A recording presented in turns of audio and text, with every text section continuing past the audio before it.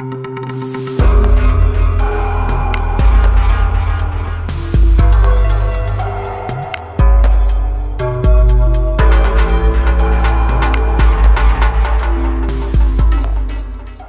a little bit about me, not that you really care, but I've been around for doing packets and looking at trace files 30 years. I mean, since 1970, somewhere in there. It's been a long time.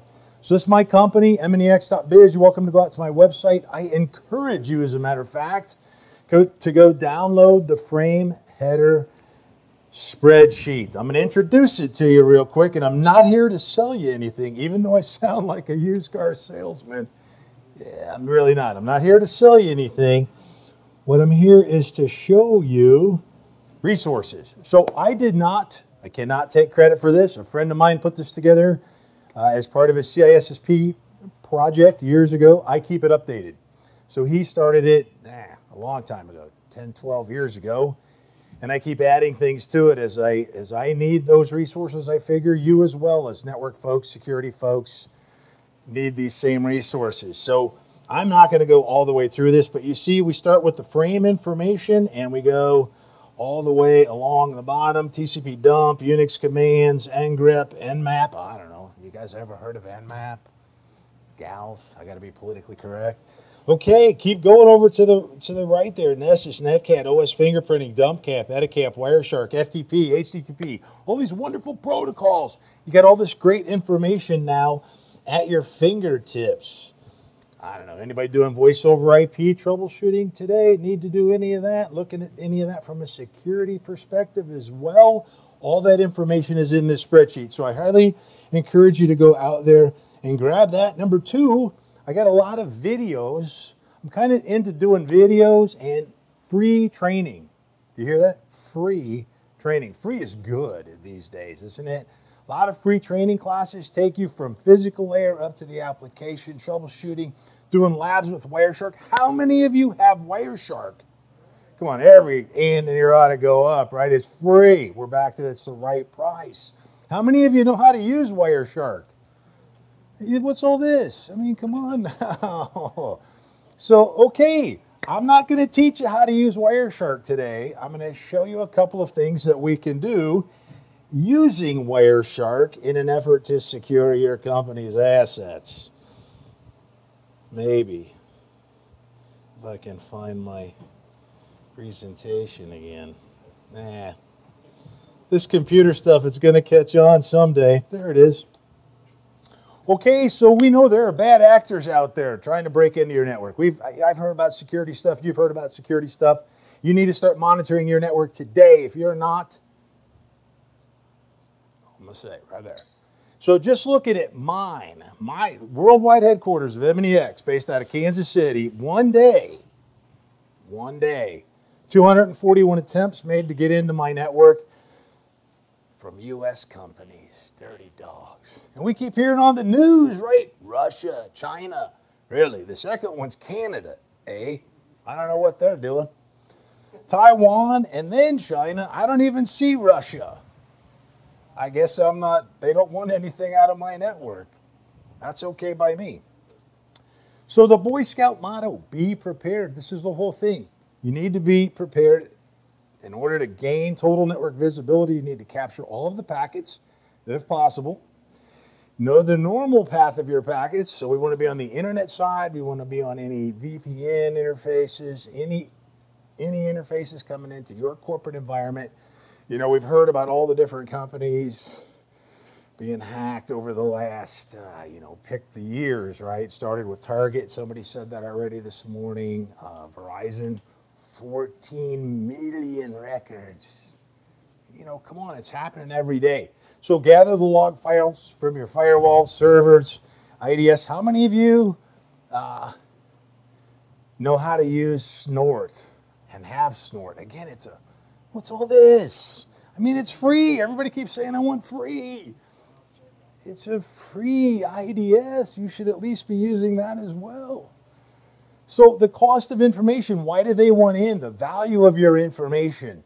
I can't 100%, validate this. I got this from someone else's presentation that I took a picture of. And I said, ooh, that's kind of good information. So here you go. What this information is worth and why they want to get in, according to that security professional in a previous one of these. Email's worth 129 bucks. Credit cards, there's not a lot of value to that because of all the anti-fraud, all that, and everybody's watching. Payment accounts, your health record. Now that kind of, I get that because I do a lot of work with some hospitals in Kansas City. Do you know how hard it would be to change your health record once they got that? Oh my gosh, it'll be brutal. So that's why that's kind of that's worth a lot of money if they can get your health record information. Social security number, bank account information, airline miles. I never even thought about airline miles. How many of you got the million-mile account? You don't travel enough, huh? Your low-paid jobs as a SOC analyst? I'm kidding. So, okay, the 20 SANS, critical security controls. This is where packets, I'm not here to educate you on any of this. I'm here to talk to you about packets because that's the world I live in every day. And packets fall into CSC 9, critical security control number 9. You old folks, Beatles, number 9, number 9, number 9. And number 11, those are the two places packets play a strategic role into your security infrastructure. Again, why is it important? The cost of the attacks, the mitigation, investigation, monitoring, all of that, security controls, that costs corporations money. I can't even remember his name. Ben said it best earlier. HIPAA, we've talked about, someone here was already in the HIPAA side of things. You know, we just saw that here recently. Anthem was fined $115 million for their data breach. It starts to cost you big money. And, you know, the HIPAA violations are anywhere from $100 a record that goes out to $5,000 a record that goes out. You know, you can't really afford a couple 100,000 records leaving your environment or 1 million records leaving your environment. So the question I get asked most often is, how do I get the packets out of the network? Y'all familiar with setting up span? I know that's you not, you know, network folks necessarily, but you know how to set up a span port? Yes, perfect. Or you have a tap. That's the ways that we get packets out of our environment, to be able to capture that information and then run some filters, some pretty simple filters to vindicate or validate those signatures. I encourage you to monitor both inside and outside the firewall. It's always good to look at the outside to see, you know, who's trying to break in, and obviously on the inside, who got in. No magic there. Jethro math, right? The Gazindas Gazoutas. So we want to monitor any other inbound, outbound link, VPN, branch, office, branch tunnel. You got someone that already mentioned GRE tunneling. You know, most firewalls allow that stuff through. Your key locations need to be monitored for attacks. And again, you want to look for both inside and outside threats. Man, I can't stress the top thing right there. Know your environment. No consultant knows your environment. Nobody else knows your environment, nor are they going to learn it. So again, know it from outside, from inside, all your hosts. You know, what defenses do you currently have in place? DLP, IPDS, IDS, PCAPs. Are you taking captures with that free Wireshark tool? How many of you know how to use T-Shark? Wow, really? Okay. T-Shark is another free utility that you can set up. Let me introduce you. Did I introduce you to my spreadsheet yet? You want to build a capture box that'll capture all these packets for you for, guess how much? Free. That's a great number, isn't it? Free. It's not even $49. It's free.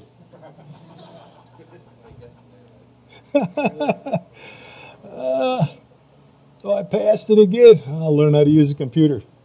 So if we go back over here to T-Shark, I gave you this little batch file that you could, how many of you remember how to do a batch file? Oh, okay, there's a few. Sweet. Here's a little batch file that you can run right there.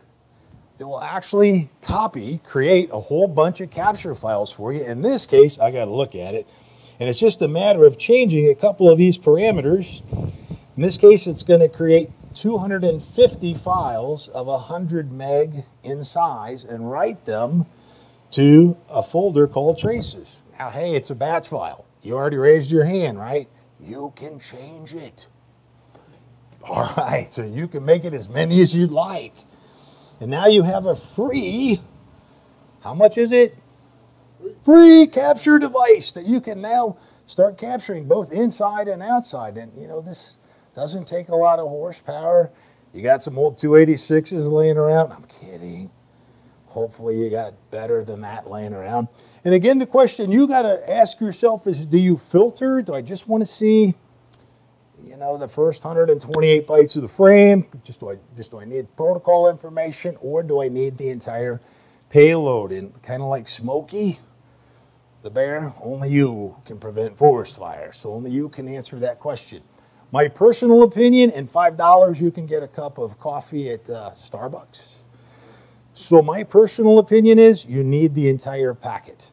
And the reason being is I need all that application information, URL information, all of that stuff that's in the payload of the packet. But it's always a trade-off, right? If I've got so big of a size of storage, do I want more frames with less application information, or do I want less frames with all the information? So again, only you can prevent forest fires. Me and Johnny Dare. All right, so create your monitoring methodology. What do you want to monitor? What are you looking for in the packets? I've heard it from all of these speakers today, data exfiltration. It's kind of key. If there's stuff leaving your environment and it's not going to a site that it's supposed to be going to, wow, I can't even do it. The Elvis eyebrow thing. You should raise the Elvis eyebrow and take a look at why 11 gig file just left your network. Web attacks, spear phishing, whale phishing, wanting to get all the big dogs, host infections, DNS. People are creatures of habit. It's funny to come into our office in the morning and look and see where everybody's going. Forward.com. I'm kidding. Maybe you are, maybe you aren't. But people are always creatures of habits, and you just start tracking, and all of a sudden you look for the anomalies of, wait a second. They didn't go to Forward.com this morning. They went to 3 other different places that they've never been to before. So it's just a way for you to come up with what are the indicators, and then you need to execute on your plan. What are your indicators? What are the value of those indicators? And then you need to prioritize the value. So I'm just going to give you a couple. You can probably come up with your own as well. But here you see an email server has initiated an outbound FTP session. Again, I can't do the Elvis eyebrow thing, but that would be an indicator to a host in Russia. I don't know, maybe if you're Donald Trump, that might, I did not say that out loud. You did not hear that. That's on tape, isn't it? I'm going down. I'll be audited next year. You see a spike in the amount of internet control message protocol traffic at 2 in the morning. Again, you know, ICMP, routers send ICMP traffic to notify us of issues, but it could be something your firewall. I don't know. We probably need to look at that in more detail. You see a host sending zip or RAR packaged files to a host in San Diego. Is that a problem? I don't know. You got a site in San Diego? Jack Henry, you've got a site in San Diego? If you do, that's probably good. I'd still check out, you know, what is it talking to? So these are the things that you need to be paying attention to and that you can easily build filters for. Trojans and worms. I've heard all this malware stuff that we've talked about today. Trojans and worms. They've been around for a long time. Have you thought about it from the network's perspective? Anybody? How many of you know how to start a connection in TCP? What frames have to happen? SYN, SYNAC, and ANAC. 3 frames, right? So Trojans and worms try to talk to the world from inside and do lateral movement. So a very simple filter would be to look for syncs and syncacs. So if I filter for syncs and I get 1,000, how many syncacs should I get? That would be good if it's 1-to-1, right? But what if I only got 100 sync ACKs, but I got 1,000 syncs? Just saying. Might be an indicator. You see how we're taking this? Now, the next step of this question, and I'm more than willing to show you how to do it. How many of you could build that filter in Wireshark? 2, 3, 5? That's what Google's for. There you go. How about if I just show you? We'll just get it over with. It's really fast. I got Wireshark running. TCP dump, we can do it there too. How about TCP.flags.syn equals 1. And it turns green. That's a great thing in Wireshark, by the way. If you're typing in your filter and it's red, thanks for playing. So make sure it's green. TCP.flags.syn equals 1. That'll give you the number of syncs, you know, and there we go. And then the other one is just and. What do you think that might be? If I want to find my sync ACKs. And TCP.flags. Oh, look out. Dots, and it's even kind of there for you. .ACK, and you can kind of scroll down, check that out. Equals 1.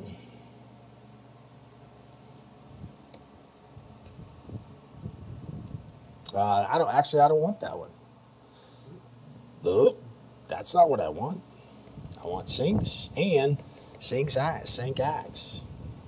So there's our syncs. Cool enough. Google. If you don't know, Google. But easy filters, some very easy filters. Now, how many of you have heard of the other tool, my favorite tool? Observer. Anybody? Couple of you? Okay, in Observer, you could build that filter very quickly. They allow you to build binary filters. I'm not going to teach you how to build a binary filter today, but inside of Observer, Tools, Post Filter, if we go to Security, I got a bunch of those. Let me see if I've got one for that already. Where? Not in there. Anyway, the sync and an ACK. Lot of filtering capabilities inside of Observer. New filter, I'm just going to call it Test because we're here playing. I never name filters Test. I would slap myself for doing that, but since we're here, because I'll never know why I did it. So you know that lives in the TCP header, so I just go down here to IP-TCP.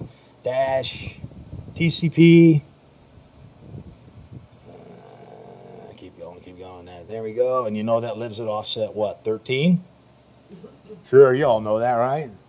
13 bytes over from the beginning of the TCP header. You're with me, man. I can tell. And you know that's a binary field. And it's a 1 and a...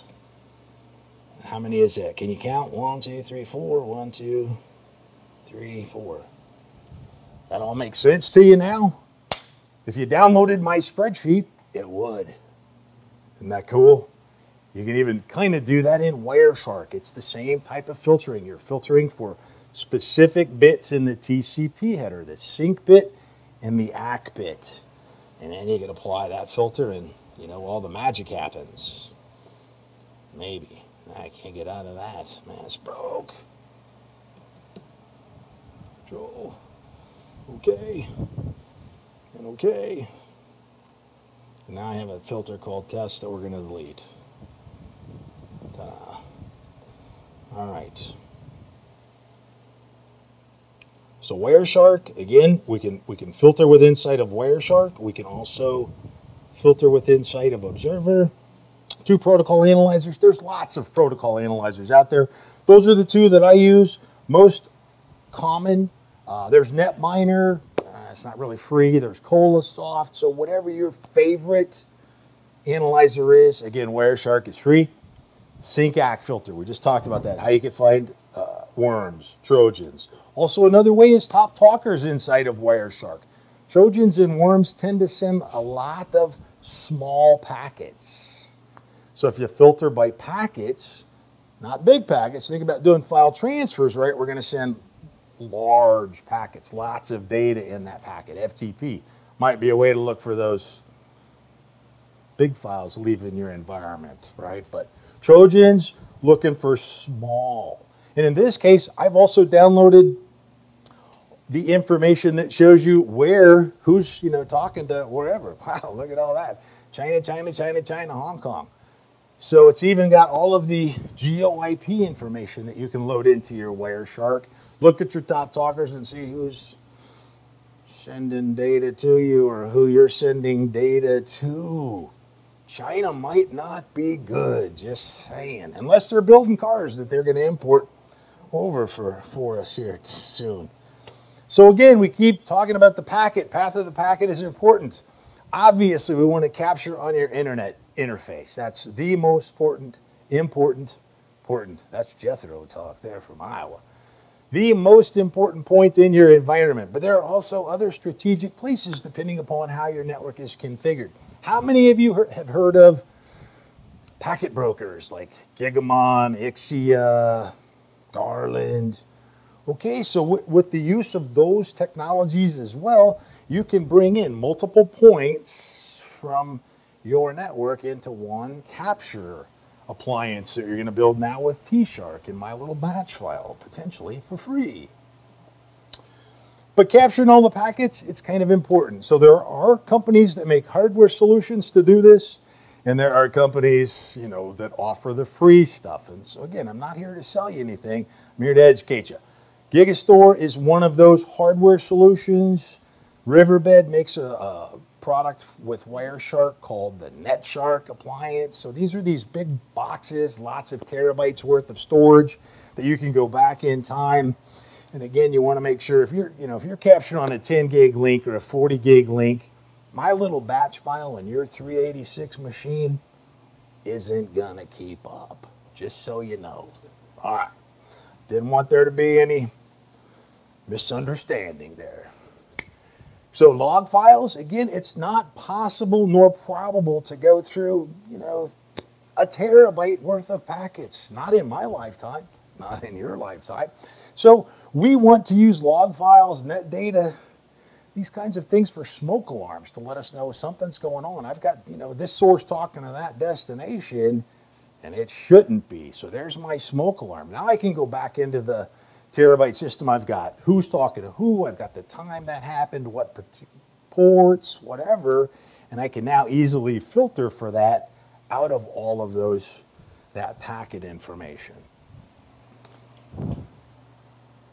And again, we just talked real quick there about, you know, NetFlow. A lot of great information that it keeps for you. Source, destination, source port, destination port. What protocol is in use, the timestamps. So now I know what time this event indicator of compromise occurred. I can now go back into my free T-Shark that I just built, or my Gigastore, or my NetShark appliance, or whatever that box is that you're going to use to capture all of these packets. Again, log files from your firewall. In this case, I do allow FTP, because people upload traces to me to help them analyze. Because a lot of people get free Wireshark, and then they take the trace and they go, looks good. I don't know. Maybe we should ask Mike. So I say, sure, FTP me the trace. I don't allow anonymous. So you got to get the user and password, and then I shut it down the minute we're done. And just, again, within a week, or a day, you can see the loggers at a week. I don't even remember. Today, 73, and then by the week, 1,700 attempts to break in. Dirty dogs. So again, looking at the log file, you can see what they're trying to access, what the ports are, source port, destination port, protocols. Well, my favorite, somebody trying to get in on port 23. We already talked about that today. So somebody looking to see if Telnet's running on my server. So I gave you my statistics earlier. Here's where they came from, again, by country. I just looked at the IPs, did a little NS lookup or NeoTrace, whatever your favorite tool is, to find all that stuff, and we can figure out who those attackers are by country. Again, the ability to go back in time, those big terabyte type boxes, there's many companies that make those. If you need one, contact one of those companies. But you need to have it in place ahead of time so that you can go back in time when they get in. How many of you ride motorcycles? You ever fell over on it? You know what I'm saying? You have, because you ride a motorcycle. Usually people go, no, I've never laid it down. You will. That's just part of riding, right? It's the same with being attacked. They ain't got in yet. So you think. They will. They're looking for that chink in your armor. They're going to find it because, you know, either you're not, but if you've got the packets, you can prove and see what they did, what they touched. So have it in place ahead of time. Again, the tool allows you to then roll back the time to, you know, whatever point in time you need to go to. Pull out the packets of interest for your indicator of compromise and do the analysis. So how much is enough? I don't know. Till I can't stand up anymore. I'm kidding. Sometimes. It depends. We're talking banana whiskey or just whiskey? No. So I'm kidding. How much is enough? It's all about how far back in time do you need to go. I have companies that I work with, they need 30 days of retention. That's a lot of space. So, you know, it's up to you. I can't make that. We're back to Smokey, right? Smokey the Bear. Only you can make that decision based on your environment. We've talked about packet slicing and what's the trade-off. So again, we can be sure the attack is imminent. Look at your firewall logs. They're trying. Every day they're trying. They're programming. They want to find that chink in your armor. So we want to be familiar with the flows and the patterns. You want to know what's different. And I always tease with a packet trace. Everybody says, you know, we use filters to find the needle in the haystack. I'm even lazier. Filter out the hay. What do you got left? Needles. It's definitely easier to find one needle among 10 than the needle in the haystack. So your call. Whatever you want to do, however you want to do it. But I always encourage you, filter out the haystack and let's get down to the needles. So the way that's going to work for you is you got to know what's normal. You got to have baselined the network, sort of know what's normal. So some of you, you're going to have to work with your network peers, and I know we all hate that, right? But it's the way it is. So you got to know what's normal. Protocols, application protocols are right on top of these. Your remote locations, what applications ride there. Again, what's normal. And then after the compromise, because again, it's like riding a motorcycle, it's going to happen. What was compromised? So inside your firewall, actually this is outside your firewall. Do you have a web presence? If yes, where are your web servers? What type of content do they host? Do you offer HTTP, HTTPS? Your little cool tool, what was it? I wrote it down because I'm like, Shodan. Kind of give us that information very quickly. What are the functions? Do you have externally accessible FTP servers? Do you allow anonymous? Enough said if you do. We always recommend SSH, right? There you go. What kind of authentication? User ID and password, two-factor. Do you allow uploads, downloads, both? How many hosts on your network? I'm not going to read all this to you. Take a picture if you want it or email me. I'll send you the slideshow. How do they get updates? All this good stuff. You need to baseline. If you do not know what's normal, how do you know when they got in? And they're exfiltrating an 11 gig file. Is that normal? I don't know. I didn't baseline. So I'm going to encourage you. You have to know what's normal. And it doesn't take a rocket scientist to figure this information out. A couple of good traces, a little bit of time, and you can come up with what is normal. And again, this needs to be updated. Baseline information is kind of, in my world, a living document because, you know, your network and applications and all that isn't static. It changes every, I don't know, day, week, month. So as things change, you need to then validate, vindicate. Did you see V for vendetta? All those V words. It's dead on you. Vindicate, validate. You need to encourage everyone to be a part of this so that you know what is normal. So then you can look at the who, what, when, where did they get to. So here's a little example out of my network. I showed you that FTP is allowed into my environment. I had somebody trying to get in. They sent a sync request. Dirty dogs. What did my host reply back with? A reset. I'm kidding. So then I GeoIP'd him. I'm like, so who's trying to get into my FTP server at this particular time? India. It's okay. They're looking. I'm just saying, they're looking. I think it was you that talked about the honeypot. Was that you? Yeah. Honeypots. They're wonderful. Be careful. Honeypots. So again, filter out normal. If you know what's normal, it's easy to filter out the normal and see what you got left. Remember I said filter out the hay? That's your normal. If I know, I got subnet X of servers, web servers, we'll filter all those out. I know that's my normal traffic talking to this subnet group. So filter that out. Now, who else are those web servers talking to? Should they be? I don't know. Guess you'll find out. Again, it's easier to filter out the hay and find the needle among the needles than my favorite that you always hear people say, just find a needle in the haystack. Good luck. I live on 30 acres. Have you seen some of those haystacks? We just baled hay on my property. Try to find a needle in one of those. Any of you, farmers, hay people, you know what I'm talking about. We just talked about syncs and sync acts.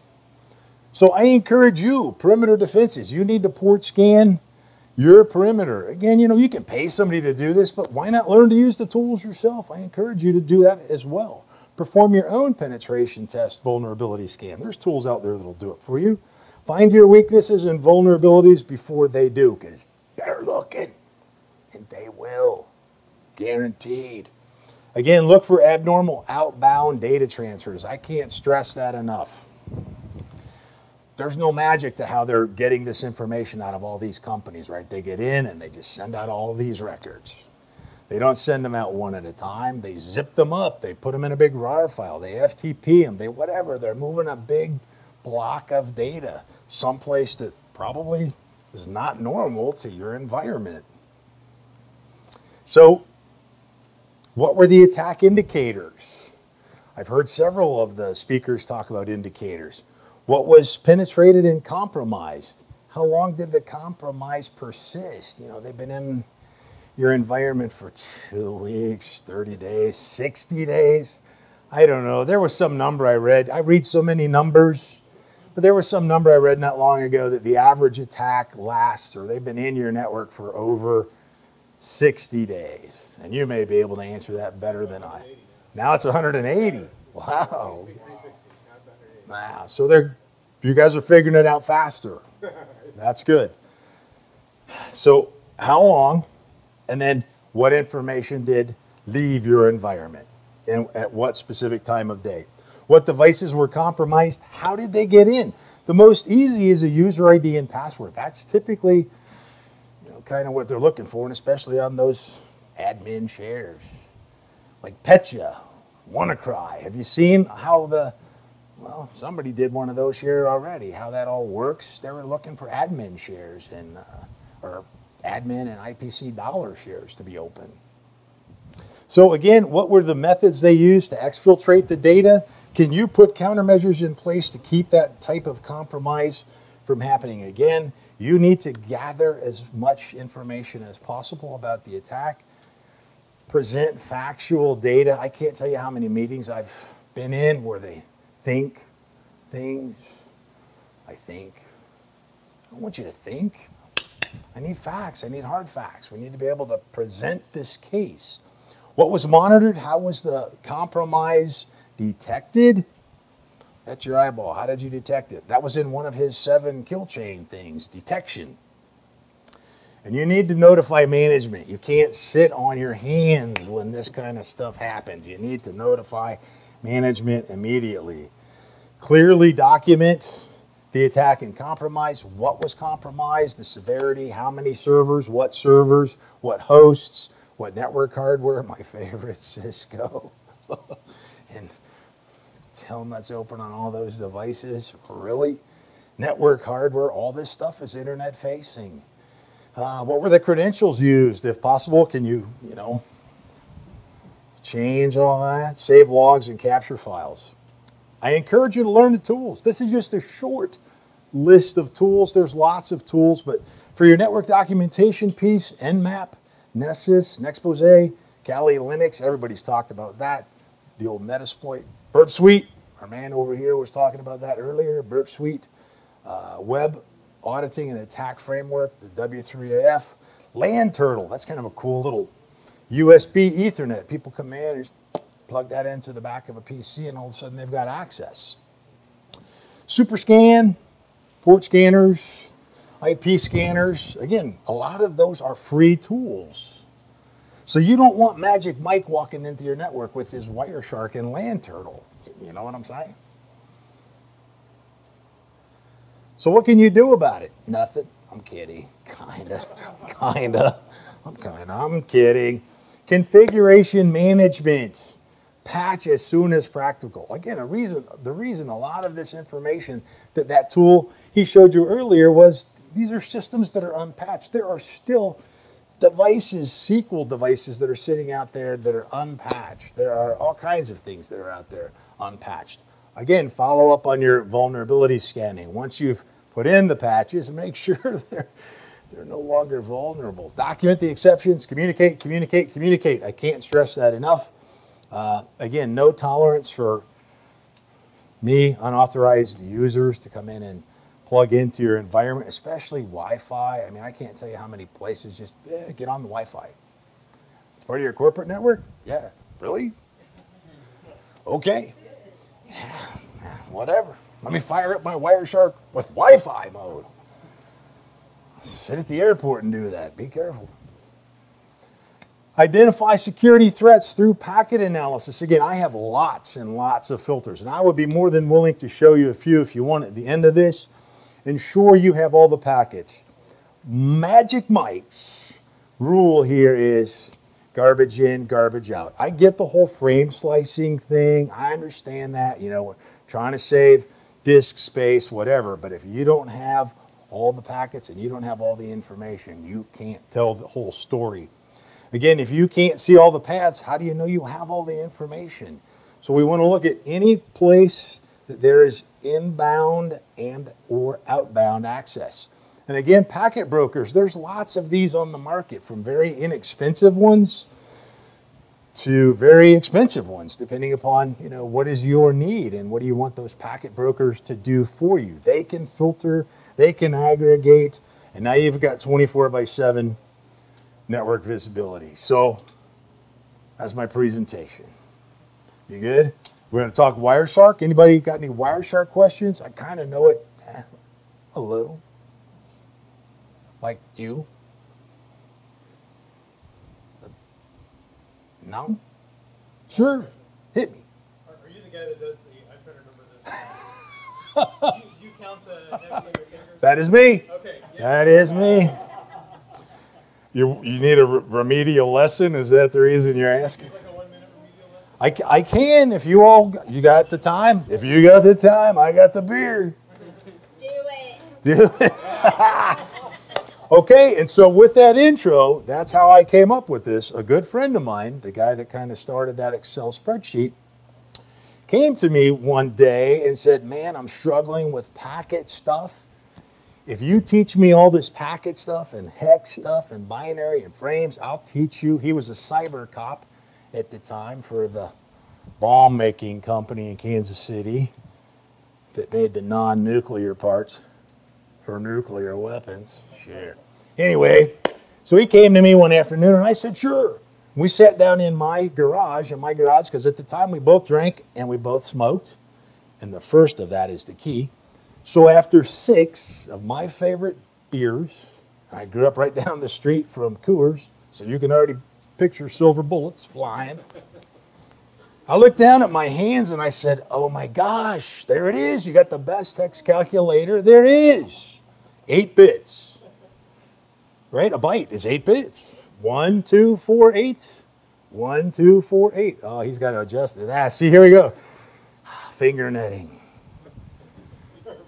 So 1, 2, 4, 8. 8. You learned this in first grade. What does 8 plus 4 plus 2 plus 1 equal? 15.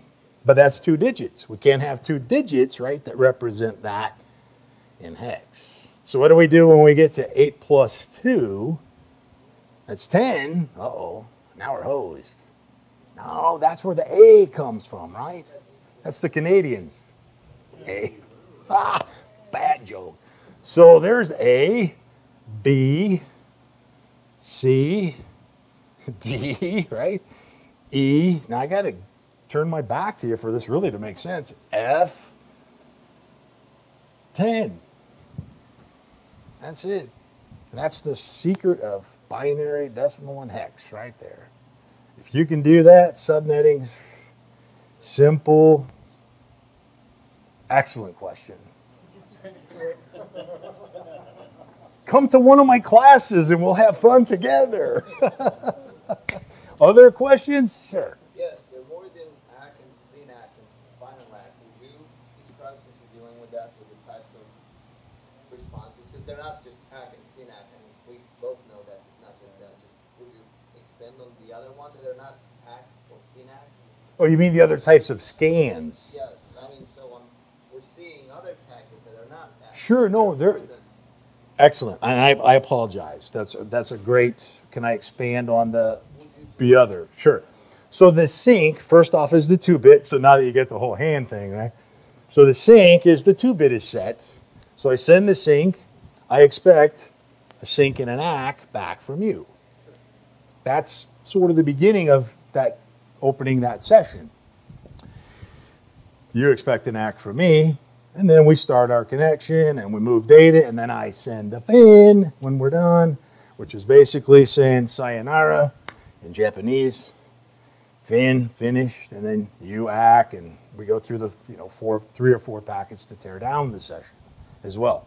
So those are the normal process to start and close a connection in TCP.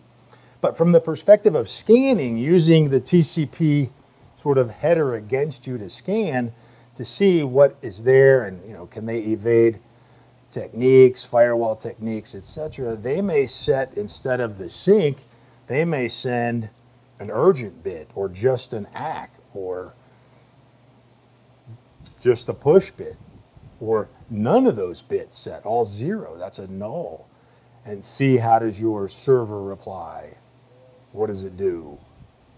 Does that answer your question? Is that kind of where you were going with this, or where? Reset ACKs. Reset ACKs.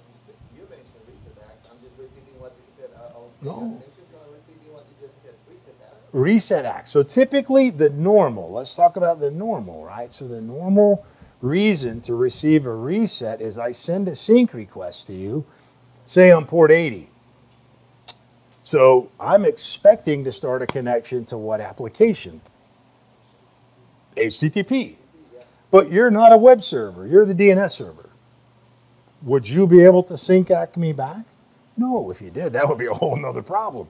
So you would then send me a reset. You would ACK the receipt of my sync, and then you would send me a reset in that packet as well, saying, no, I'm not going to open or start a connection with you because that port is not, that application service is not running on this particular server.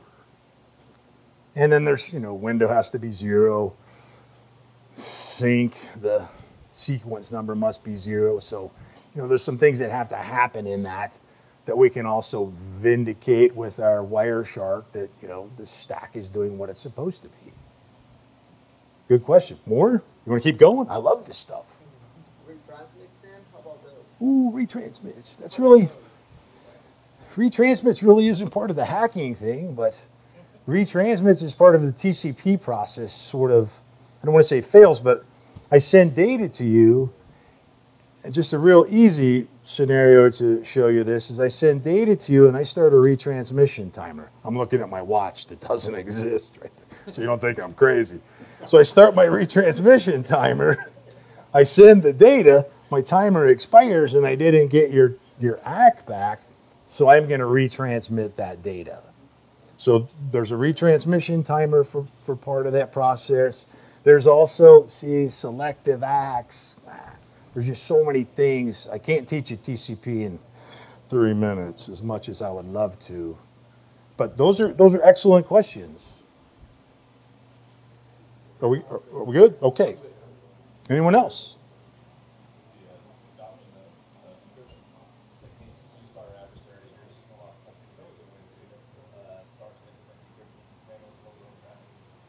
Decrypting their own traffic? Is that your question? Yes. Many companies on the inside are decrypting their, they're offloading today the decryption to, I hate to name vendors, load balancers. We'll just say that, right? There's lots of those. Lots of those. I won't pick on any of them. So typically those do the encryption and decryption. So if I'm capturing on the back side of that where it's been decrypted, right, I can see all the application messages. If I'm capturing on the front side of that where it's encrypted, then I have the technique where we use the TCP data length. So I know data is being transferred, and then I'm getting ACKs, and there are dataless ACKs that are coming back from this, whichever side of the device that's ACKing, or there is ACKs with data as well. So I can't necessarily decrypt if I'm out on the other side of that without the key. Now, if I have the key, if you have the key in that trace file, then yes, we can decrypt sometimes. I'm not going to say all the time because it depends on, there's a Diffie-Hellman, there's other aspects to the whole decryption part of that. But that's an excellent question. Did I answer it okay? Okay. So we have devices set up on the outside. It's encrypted traffic coming in. It goes through your load balancer, and then in the next segment where it's going inside, it's decrypted. Right. But it's coming from an IP of the load balancer. Is there things that sync up the packets or have one packet? You have to basically find the way to connect the outside traffic to the decrypted and make it match. There's no real way that those are synced up. How much money do you have? Yeah. Okay. So I'm not trying to be facetious. There are tools that can do that. But, just with Wireshark, no.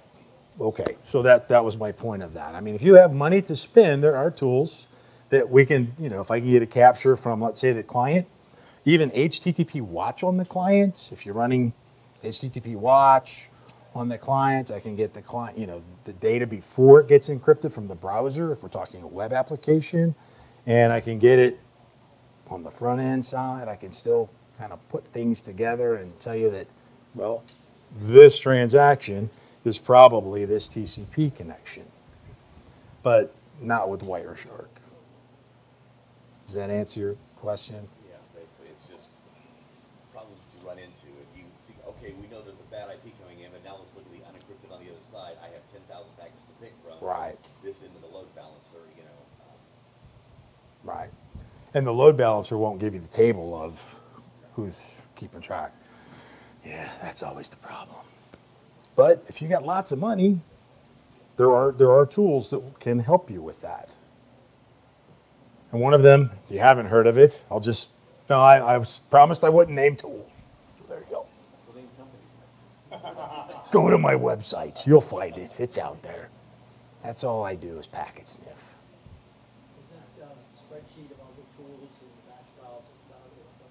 It is, yeah. But the top kind of right-hand side there where it says frame header, we're going to ask you for your email and all that stuff. You can just put in blah, blah, blah, blah, blah, but you got to put in a real email so we can email it to you. What's the website again? For those of you that weren't paying attention, I'm kidding. It's mnex.biz, B-I-Z.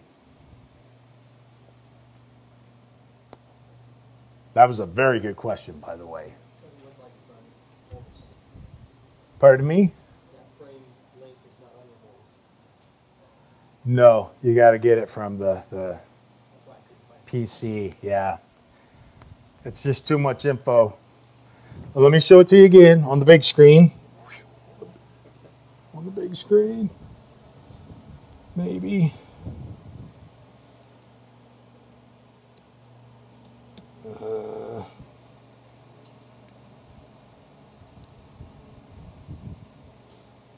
Trying to not take over everybody else's time here. Right there. mnex.biz. B-I-Z. If you look on the back of your page there, yeah, you can't hardly miss it. I'm down on the bottom left corner, I think. And if you can tell me what the binary is, and I won't test you. Okay, other questions? Have you done anything similar with IPv6, or is that As far as 10 years in the future? Or as far as what? Training? Sniffing? Oh, got lots of IPv6, yes. Yeah. how does that factor into the similar treatment where you have to use totally different tools? No. Wireshark will capture IPv6. All those tools will capture IPv6 packets. You know, IPv6 scares a lot of people, but if you can do hex, that's all IPv6 addresses are. It's just a bunch of hex, 16 bytes. So the header is 40 bytes instead of variable length. So there's, from the packet perspective, IPv6 is not scary at all. Excellent question. Others? Done. Okay, thanks for listening.